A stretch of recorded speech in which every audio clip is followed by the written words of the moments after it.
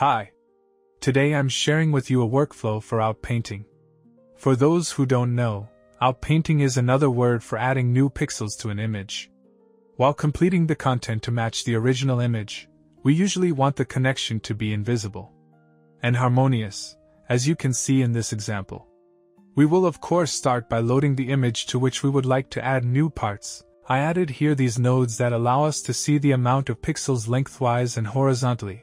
Before and after the Resize, I use mixlab's Resize image node, which allows you to keep the original proportions of the image. You just need to define whether it is a portrait image or a landscape image, and here you see the new resolution.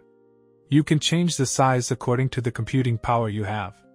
From here we continue to the next group of nodes. Here we prepare the image for outpainting. First thing, pad image for outpaint. Here you choose in which direction you want to enlarge the image. An important thing to pay attention to is the feathering. Here you control the transition between the mask and the area without the mask. If I set the feathering to 0, you can see that the transition now between the black and white part of the mask is very sharp, and this can greatly affect the final result. Note that at the moment the transition is very noticeable in the final result. Let's bring it back to 60. You can play with this number depending on the result, but I wouldn't put it too low. Let's see what we have here. To understand the role of these nodes, let's put them in bypass, and press Q. As you can see, the result is very far from what we want to get. The main problem is that the model does not have any information in this area that we added. By using the Fill Masked Area node, we can fill these pixels with information from the original image. As you can see, it is created by smearing the edge of the image, and if we now click on Q, you see that the result is completely different, and much better than what we got before. It will probably be difficult for you to see, but there is some very small and weak line in the connection, and for that we have here the blur masked area, which will help us get a smoother and more harmonious connection between the pixels. In certain images you may also want to play with the amount of blur. So after we prepared the image for outpaint, we can enter the latent space.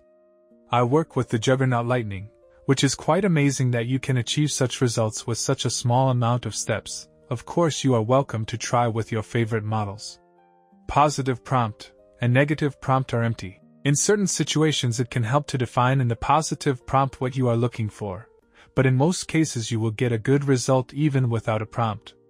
All of this goes to v-encode and in-paint conditioning, which is part of a package called comfyui-inpaint-nodes. I will of course leave a link in the description to the GitHub of the project, and a link to the page with the models that need to be downloaded.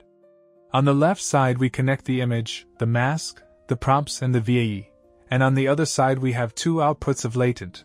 Latent in Paint connects to Apply Focus in Paint, to which we also connect the model and the patch, which are actually the models we downloaded. From the Apply Focus in Paint, we connect the model to Differential Diffusion, and from there to the case sampler, which is adapted to the model I chose. The second Latent is also connected to the case sampler. In principle, that's all. But you can see that workflow continues a little longer. Let's understand why. And for it to be clearer, I will use another picture. In this case, let's say that I want to expand the image to the left side, so I will add the desired amount of pixels to the left, preferably numbers that are multiples of 64. And press Q. So we see that in terms of the outpaint the result is very good. Let's connect this result directly to image compare. And as you can see, even though these parts of the camera were not at all close to the mask, they also changed a little, and this probably happened in the transition to the latent space and back to the pixel space. And in order to finish with the optimal quality, all in all, I connected the completion and the mask that we had already created with the original image before we encoded it, which allows us to overcome this problem and get a quality result. So I hope you learned, and that we will meet in the next lessons. Of course, you are welcome to subscribe to the channel, ask questions and like if you liked. And most importantly, have fun! Bye!